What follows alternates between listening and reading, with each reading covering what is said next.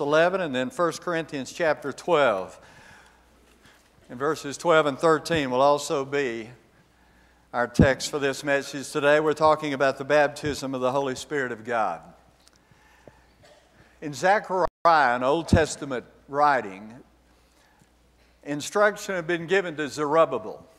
And this man was to rebuild the temple in Jerusalem after the exiles had returned. And he was to lead the exiles in doing this.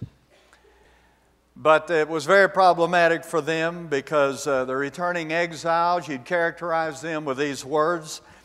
They were weak, they were tired, they were discouraged, they were poor, and they were harassed by their enemies. And they could have thought this is absolutely impossible. There's no way that we can do this. And God gave a message to Zerubbabel that through him this message was to be communicated to these exiles. And it said just this: it's not by might, nor by power, not by your might, not by your power, but by my Spirit, meaning the Holy Spirit, saith the Lord. But you know, many people in our world today, and maybe many of you, I don't know, maybe you feel that to survive in the world in which we're living, that you've got to be a person who's tough, strong, unbending, at times harsh. That's how I make my way through this world. That's how I deal with the issues that I have to deal with. And the words of the Lord that He gave to Zerubbabel certainly pertain to all of us. It's not by might, your might. It's not by your power, but it's by God's Spirit. And you may be in a place in your life where you feel just like these exiles, as I described for you just a moment ago, that you're tired, and maybe you're poor, or you're struggling in some fashion, and you look at the challenges that you have to face in your life, and you just think, there's no way this can happen. Remember these words. God doesn't tell you to face your temptations, to deal with your problems, your trials, your challenges by your strength, by your ingenuity, by your might. He says, not by might, it's not by power, it's by my Spirit. By the Holy Spirit, saith the Lord. And I would say this is a message not just for those who struggle in life, but for those of you who seem to be prospering and everything's going excellent for you. This coming Friday, it will be the 50th anniversary of the assassination of John F. Kennedy, the President of the United States. And many of us were alive. I was a 9th grader when that took place, and I remember it just like it was yesterday. And President Kennedy, when he had come to Texas, he'd received warm welcomes. When he was in San Antonio, when he was in Houston, massive crowds were there. Even when he came to Dallas, huge crowds were at Love Field and all the way through the streets of Dallas, Texas. And here's the President of the United States. He's 46 years of age. He's handsome. He's the most powerful man in the world. He is exceedingly wealthy. He didn't even take a salary to be the president. He had so much money. He had a gorgeous wife. He had every single thing that you would think that a person would need. And here's the man, the most powerful man in the world. And in an instant, his life was over. So listen, when we think about living life and facing life, don't be so egotistical that you think, oh, look what I've done. It's by my might. It's by my power that I brought myself to this position that I'm in and all the success that I have. No, it's by God's grace and God's blessing upon your life that He's given you those skills.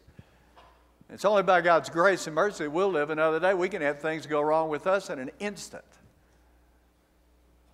Something physically, something mentally can go wrong. Charles Haddon Spurgeon, that Tom just read that quote from, Charles Haddon Spurgeon preached in front of 4,000 or 5,000 people on Sunday evening in London years ago. Every single Sunday evening, thousands would gather to hear him. Do you know that Charles Haddon Spurgeon struggled with depression, deep depression, many times in his life?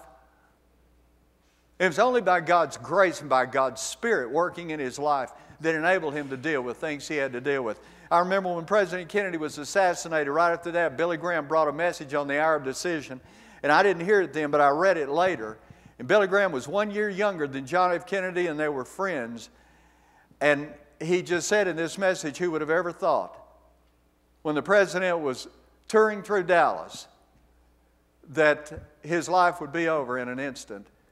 And that here on this, he preached this on a Sunday after the assassination, that here the president's body's lying in state in the Capitol Rotunda. Who would have ever considered that? And then he just called people who'd listen to that message. You'd better look to Christ. You'd better trust in Christ. It's His strength, His anointing, His Spirit that we need in our lives. Well, when I read this statement from Zechariah, it sort of reminds me of the importance for you and I as believers to understand as much as we possibly can about the Holy Spirit of God. And this subject we're talking about today, the baptism of the Spirit, has brought some confusion, great confusion, to the lives of numbers of people in the believing world. And so I want us to look at some different things. It's amazing how even as believers we have a way of clouding up the issues and making things difficult to understand when they should not be. And it's abundantly clear when you think about this baptism of the Spirit. So I want us to deal with some of these issues. First of all, let's think about this. Who is the baptizer? When you think the baptism of the Holy Spirit, who's the baptizer? Well, you read Matthew chapter 3, verse 11. And John the Baptist makes this statement. He said, I baptize you with water for repentance. But after me will come one who is more powerful than I, whose sandals I am not fit to carry. And he's speaking of Jesus. And then he says this, He, Jesus, will baptize you with the Holy Spirit and with fire. So it looks like Jesus is the baptizer. But now hold your place there and look over in 1 Corinthians in chapter 12. And the Apostle Paul writes these words, 1 Corinthians chapter 12, verses 12 and 13.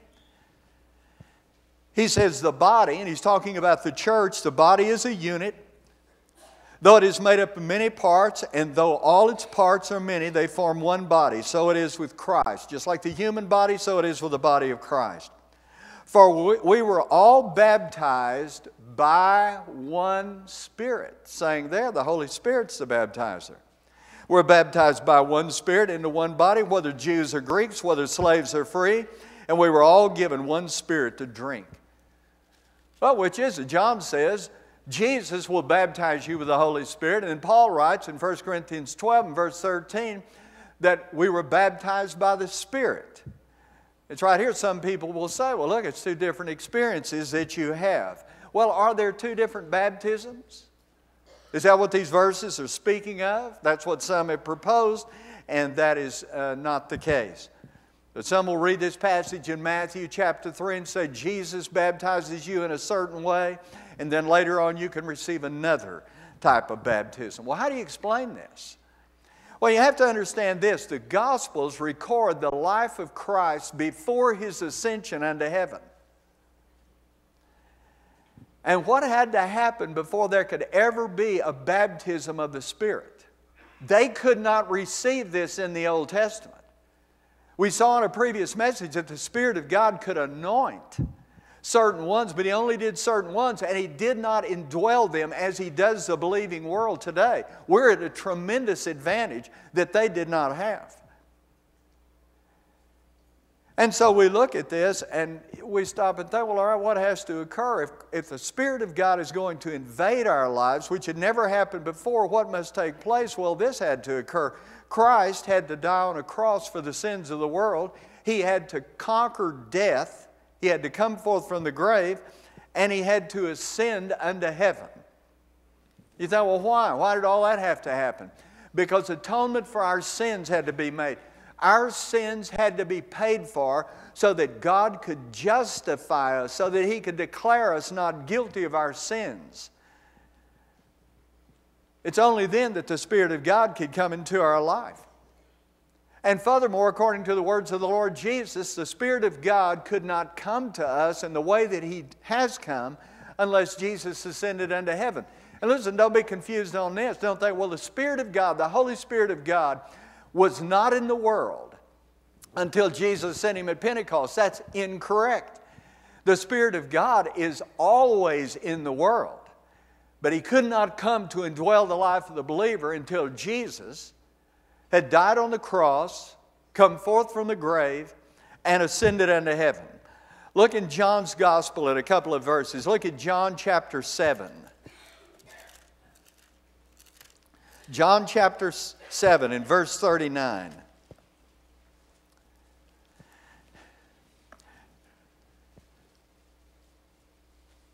In fact, in verse 37, let's just start there.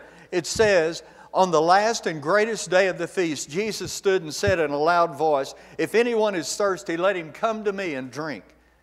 Whoever believes in me, as the Scripture has said, streams of living water will flow from within him." And by this he meant the Spirit, whom those who had believed in him were later to receive.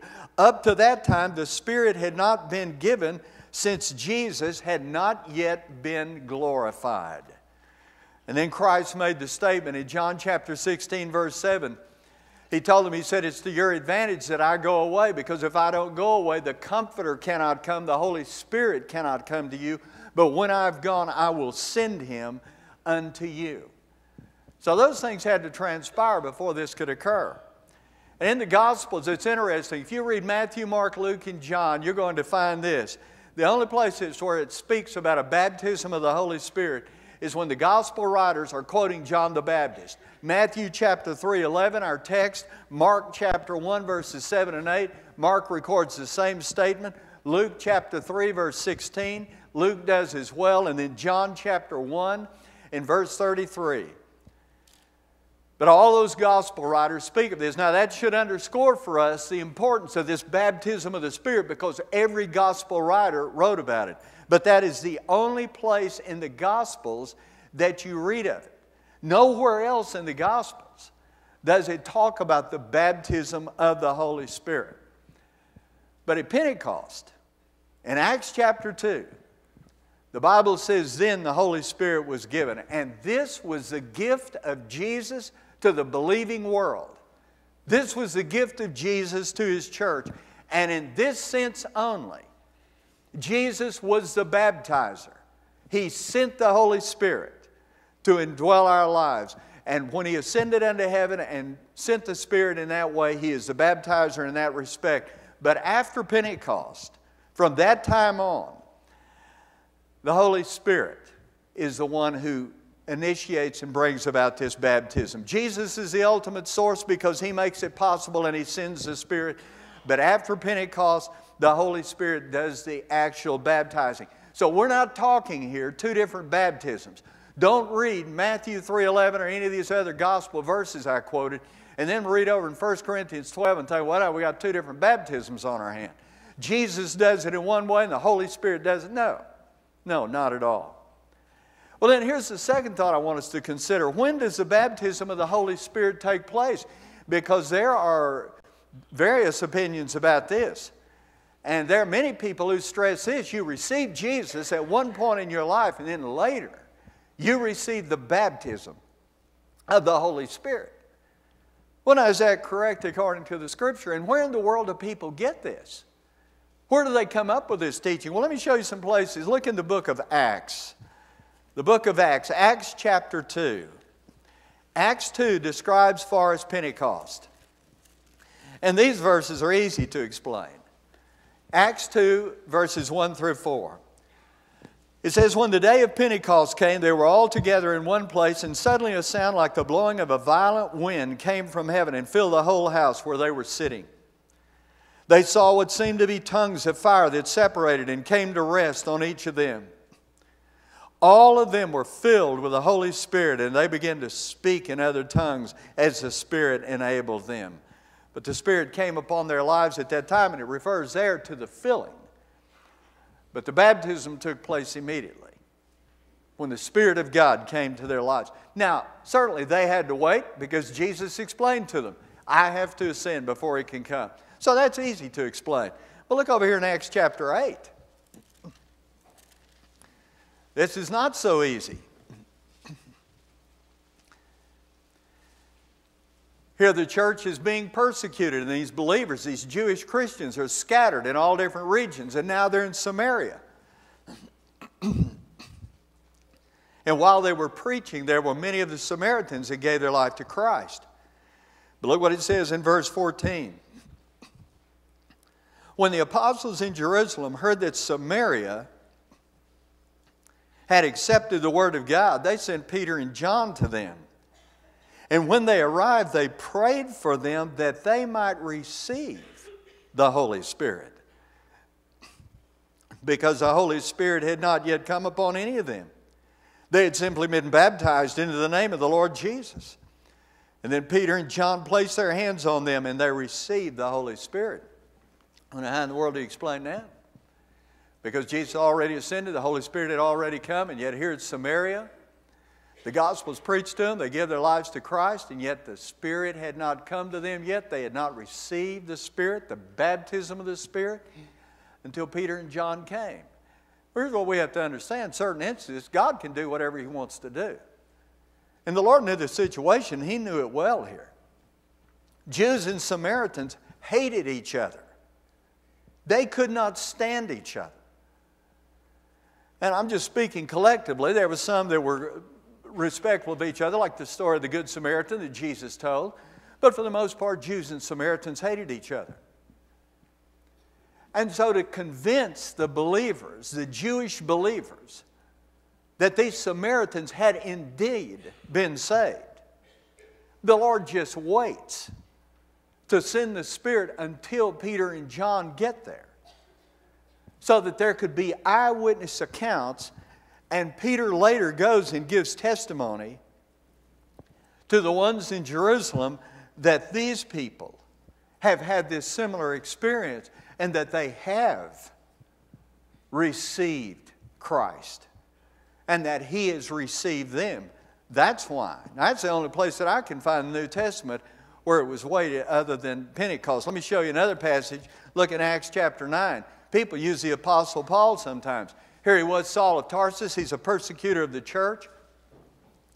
He's on the Damascus road and a blinding light strikes him. And the Lord says, Saul, Saul, why do you persecute me? And he said, well, who are you, Lord, that I'm persecuting? He said, I am Jesus, whom you're persecuting.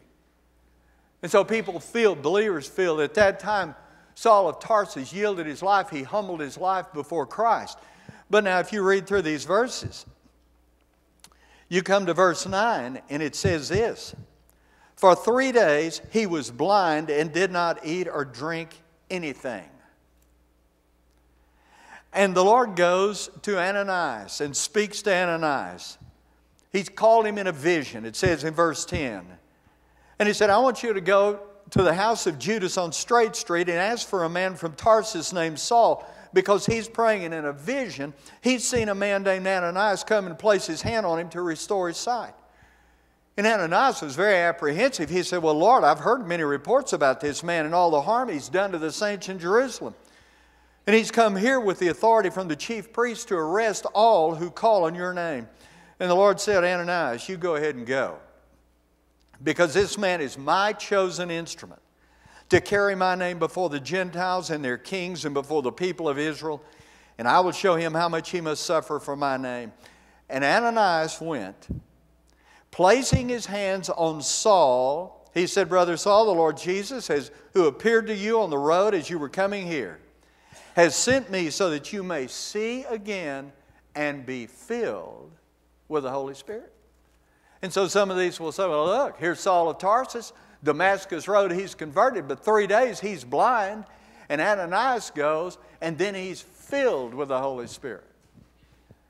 And they say they equate the filling and the baptism the same thing. Well, the filling and the baptism are not the same thing. Well, listen, a person, when they're baptized with the Holy Spirit, yes, they can experience the filling.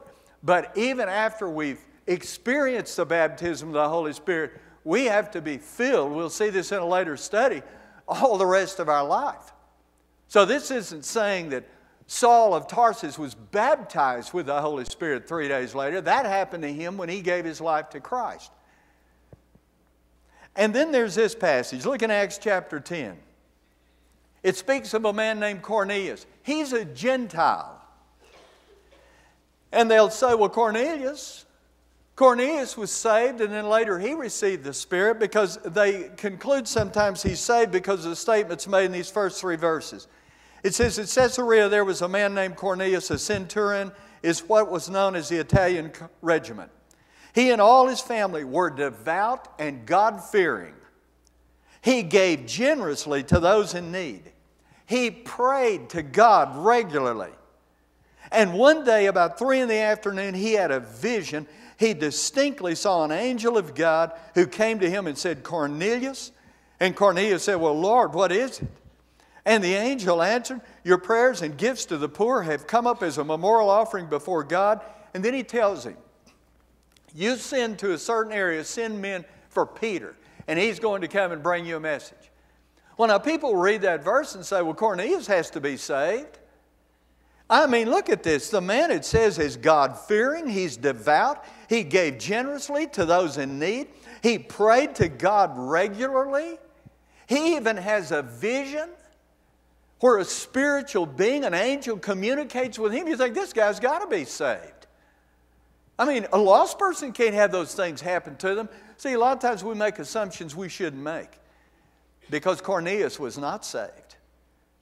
You think all those things can occur in a person's life and they're not saved? Exactly right. And how do we know this? Well, you look over here a little bit further. In Acts, this same chapter, when Peter comes to him, in verse 34 and following, Peter tells about what's occurring.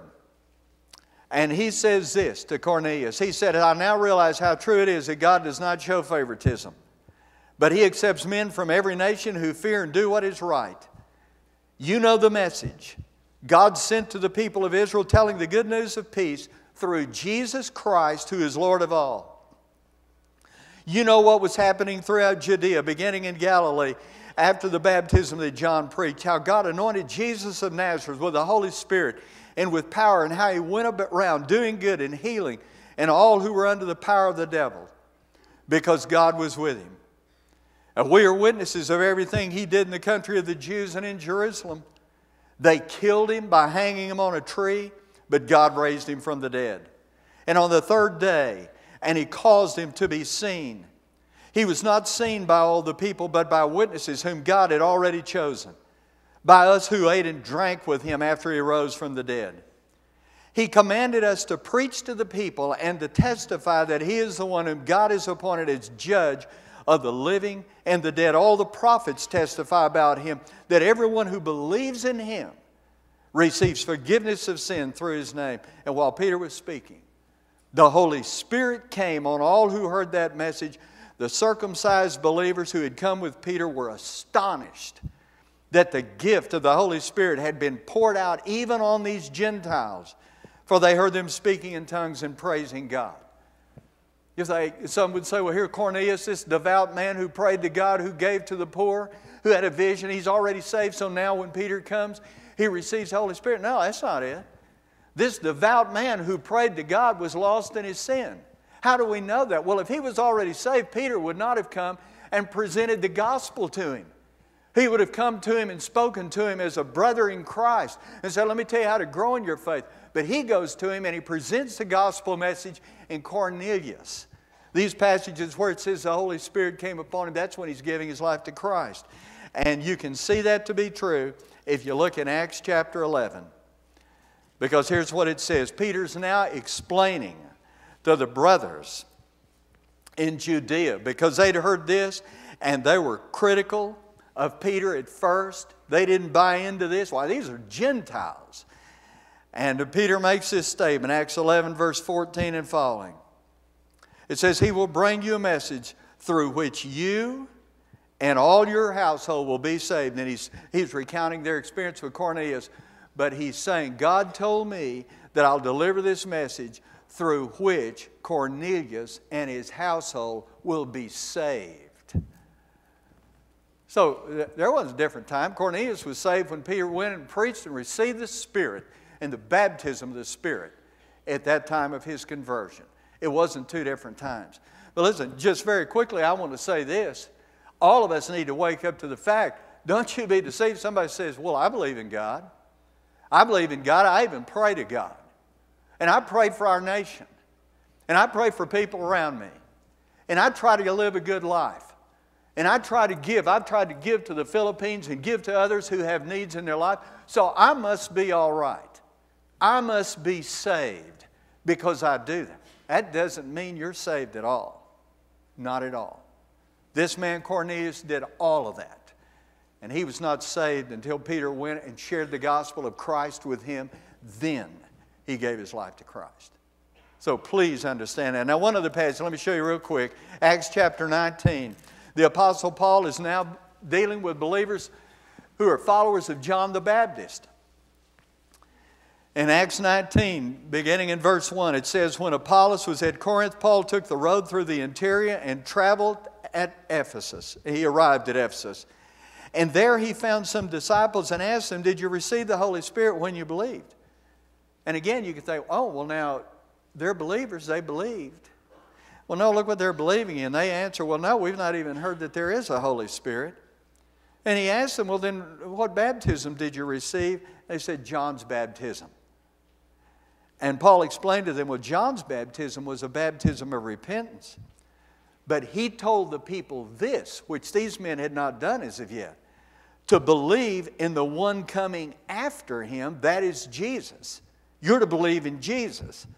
And on hearing this, then they were baptized in the name of the Lord Jesus. This is when they give their life to Christ. And when Paul placed his hands on them, the Holy Spirit came on them, and they spoke in tongues and prophesied. And there were about 12 men in all. But it wasn't a different time. They received the baptism when they asked Christ into their lives. But that can be very confusing. People can come and tell you that. Well, yeah, you get Jesus here and you get the Holy Spirit later on. Well, here's the final thing I just want to mention to you this morning. In the New Testament, we are never told to seek the baptism of the Holy Spirit. Never. You read through it all you want to. You will never find one time where it tells you as a believer, you are to seek the baptism of the Holy Spirit. And there are people out here in the Christian world that will tell you that's exactly what you need to do. And because believers don't understand what we're talking about this morning, they get very confused and they can be led astray by people who would misconstrue these passages of Scripture. When I took a trip to Israel some years back, I was with people I did not know. I got to know them, became friends with them. And they're believers. They're all believers, but some of different persuasions. And I remember at lunch one day, there was a little break, and there was a guy talking to another person. And the man said this. The man said, you know, I received Jesus as my Savior, but there wasn't a lot of change in my life. And I didn't have all this joy, and I struggled some in my life. And he said, I got to a point where I thought, is this all there is? If this all there is, this isn't what it was made up to be to me. But then he said this. Then I heard about the baptism of the Holy Spirit. And I started seeking the baptism, and I received the baptism of the Holy Spirit, and then my life changed. Well, what do you say when somebody says that to you? That's their experience. Well, I just say this. I'm not saying that a person can't. You can receive Jesus, and if you don't get into a church and get in with believers who can help you grow, you can revert very quickly into a state of carnality. You can do that where you don't experience much change, and you still fall to the temptations that are before you, and you wrestle with that. Certainly that can happen. And then later on in your walk, somebody can introduce you to teachings of the Scripture, and you can draw close to the Lord Jesus, and Christ becomes more meaningful to you, more personal to you, and your life then begins to change because He's in control of your life. And I believe that's what happened to the guy. But that's not the baptism of the Spirit. Don't be confused. A lot of people spend their time, I just want to seek the baptism of the Holy Spirit. I've got to have the baptism of the Spirit. The New Testament never tells us to seek this baptism. Why?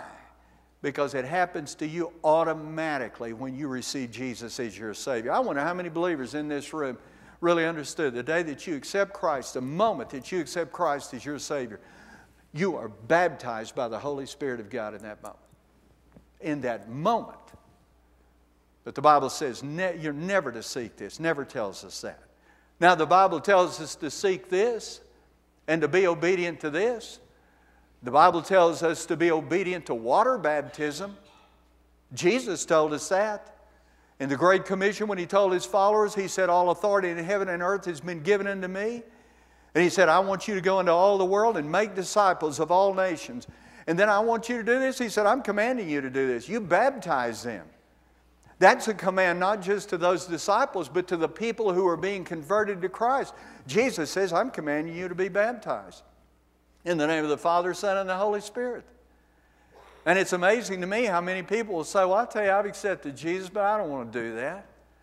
And it's just embarrassing to me, and I don't want to have to go to the trouble of getting up and getting down in water. And, I don't like that. Well, listen, this is not an issue between you and some minister like me, or you and your husband, your wife, or your mom and dad. You're not to do that to please your parents or please your wife or your husband or to please me. This is Jesus. Jesus is the one who says, you give your life to me, then I want you to be baptized. So he commands us to do that and to seek that. And then he commands us, the Bible commands us to do this, to be filled with the Holy Spirit. And I want to reiterate, and I'll say it again in another message, the baptism and the filling of the Holy Spirit are two different things entirely. But the Bible says you are to be filled with the Holy Spirit, and you're to seek this. It says in Ephesians in chapter 5 in verse 18, just listen to this verse, the Apostle Paul, he makes this statement. He says, do not get drunk on wine. Well, that's a timely word for this day and age, and really for all ages. Read throughout the Bible how people were drunkards and spend their time doing that, and they do it today. And he says, do not get drunk with wine, which leads to debauchery. Instead, be filled with the Holy Spirit of God. Don't be under the control of intoxicating drink. You be under the control of the Holy Spirit of God, but be filled with the Spirit. But that's what he tells you to seek. Never tells you to seek the baptism. Well, listen, when you think about the Spirit of God, here's one work that he does in our life, but never, never underestimate the importance of the Spirit's work in your life. Don't buy into this, well, it's by my might. It's by my strength. It's by my wisdom, my intellect, my capability. All that can be taken away in a split second. As the Lord told Zerubbabel, the same is true for us. Look, it's not by your might. It's not by your power that you can leave a meaningful legacy behind, that you can live a meaningful life in this world and have impact for Christ and deal with temptations in a victorious way and be the representative that Christ wants you to be and be the person in your family and your business that he wants you to be. It's not by your might. It's not by your power. It is by his Spirit, says the Lord. Let's bow our heads in prayer. Father, I just pray that you've given clear instruction this morning. Many things about you we can't comprehend. There's no way we can. But Father, help us not to get sidetracked and start seeking things we don't need to seek, things that have already occurred to us. And I thank you as believers, for those of us who trust you, Jesus, that the moment we gave our lives to you, you baptized us in the Spirit of God. You did that in us. And so we thank you and we praise you for that. Help us to know that. But Father, as we look further in these studies, help us to fully grasp what it means to be filled by the Spirit and to let you, Lord Jesus, do this in our lives. And Father, I pray right now for people in the room who they may be just like Cornelius. That story scares me when I think of it in the Bible, that a man who's devoted and prayed to you and gave to the poor and was devout was lost. Father, help every single person in here to understand, if they have not repented of their sins and asked you, Lord Jesus, to come into their lives to be their Savior, that all that other does not matter, it will not save them. That Jesus, only you can save. It's just as Jordan sang about a moment ago, what a Savior. What a Savior. You're the only Savior. So Father, for any who need to trust in Jesus, I pray they'll do that this morning.